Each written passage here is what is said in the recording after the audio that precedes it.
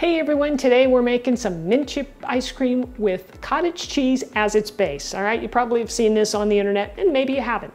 But anyway, this has more protein because of the cottage cheese, and I'm using a little bit of half and half to kind of give it a little more creaminess. Now, the other thing I'm doing, which I try to avoid, is I'm using some white sugar. Not too much, but I am using it.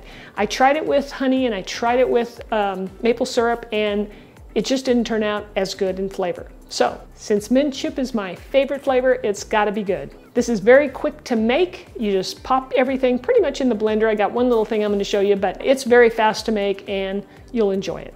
I'm Rockin' Robin, and I'm gonna show you how to make it right after my chef joke. What flavor of ice cream is always on the go?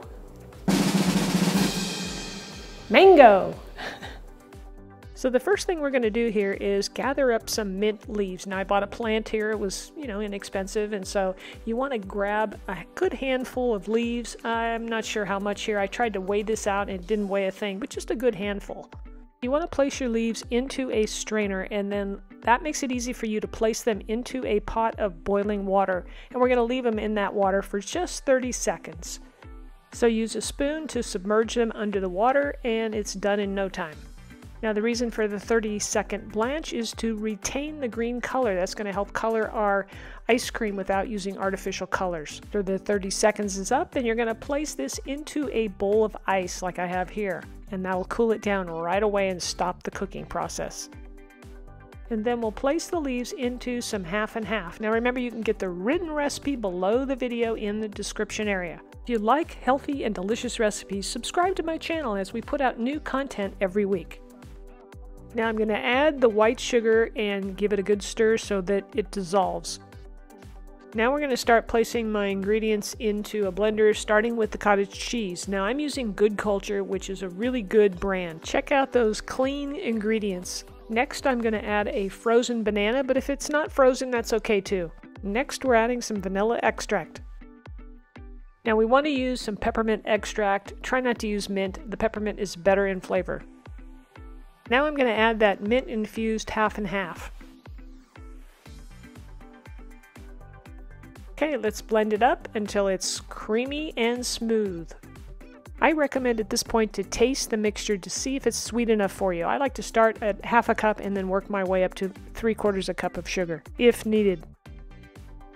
Now to add our chocolate chip part to this recipe, I'm using Guittard milk chocolate chips. Those are my favorite, but feel free to use what your favorite is. It's a pretty good idea to chop these chips up since they're so large that, you want to get some nice shavings. That way you don't have big solid chunks of frozen chocolate. Now pour your mint ice cream into a dish. I used a loaf pan here. Look at how nice and creamy that is. Doesn't it look delicious? Then I'm going to scoop those chocolate chips up and sprinkle it on top of the ice cream, and then we'll stir that in.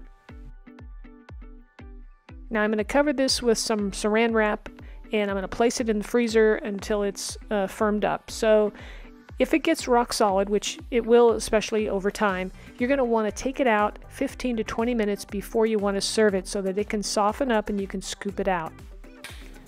What happens when I watch a scary movie with my favorite frozen dessert? I scream! Speaking of ice cream, here's our ice cream after being in the freezer for about 3 hours. It's still soft enough to scoop, as you can see here. This is how I like it.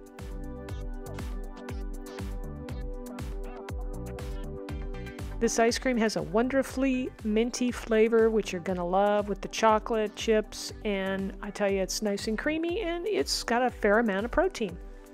Now, if you'd like to try another flavor of ice cream, how about my creamy lemon ice cream? Click the link on the screen, it'll take you right to the recipe.